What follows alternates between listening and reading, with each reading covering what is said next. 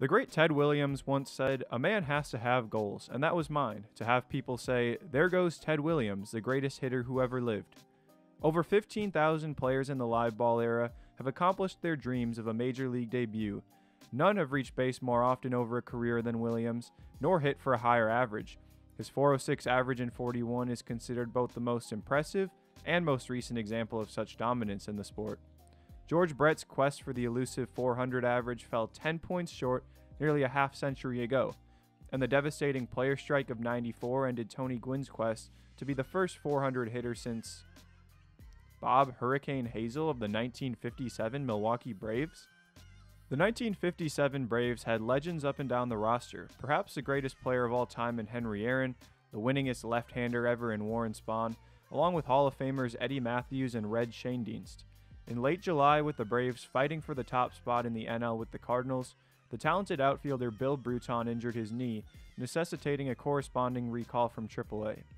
Though others at AAA Wichita had performed better than Hazle, Hazle was thought to be the streakiest, capable of falling flat, but more importantly of catching lightning in a bottle in the big leagues, despite having just 6 major league games under his belt.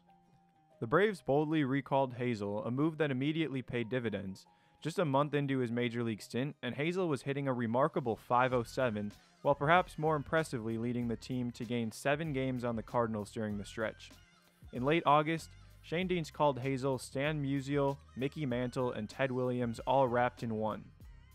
Hazle's run continued into September, finishing the year with an incredible .403 batting average while helping bring the first ever pennant to Milwaukee.